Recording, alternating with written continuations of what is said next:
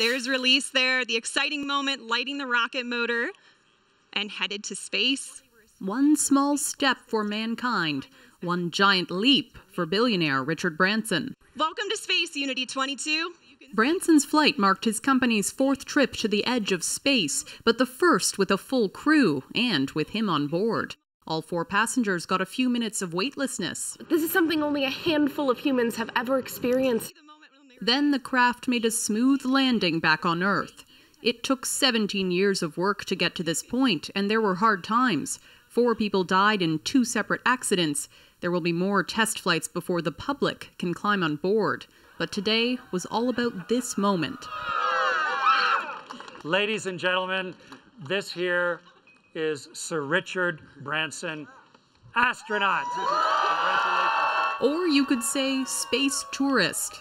The mission statement that I wrote inside my spacesuit was to turn the dream of space travel into a reality for my grandchildren who are here, for your grandchildren.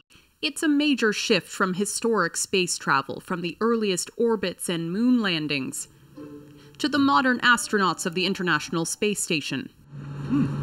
Very good. Spaceflight in the past was about sort of militarization, the Cold War, and then science. Now spaceflight's becoming about experience and selling that experience. And liftoff. Those experiences cost hundreds of thousands of dollars, and some warn there's another price attached as well. These industries are largely unregulated. They are in a position to be contributing greenhouse gases to the atmosphere. And I think it's supremely ironic that, wealthy people are shooting off into space in amongst this when we've got heat waves and a pandemic, and they're there to kind of prove their wealth influence and to create new business opportunities playing in the atmosphere. But after seeing the world in a whole new way, Branson himself says, we've got to all be doing everything we can to help this incredible planet we live on.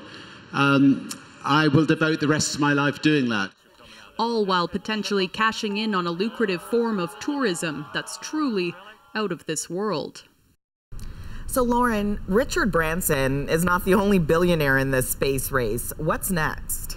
Well, Jeff Bezos, Amazon founder, he's going to be taking a short space flight of his own very soon. It's actually quite similar what he and Branson are trying to do, marketing these short space flights for consumers. And Elon Musk of Tesla and SpaceX fame, he's actually trying to build longer space flights that people can purchase. So there's a lot coming in this space in the months and years ahead. But for average Canadians like you and me, it could be a very long time, if ever, before we could afford these types of trips. Yeah, Asha? I hear about $200K, so. Yeah. All right, thanks, Lauren.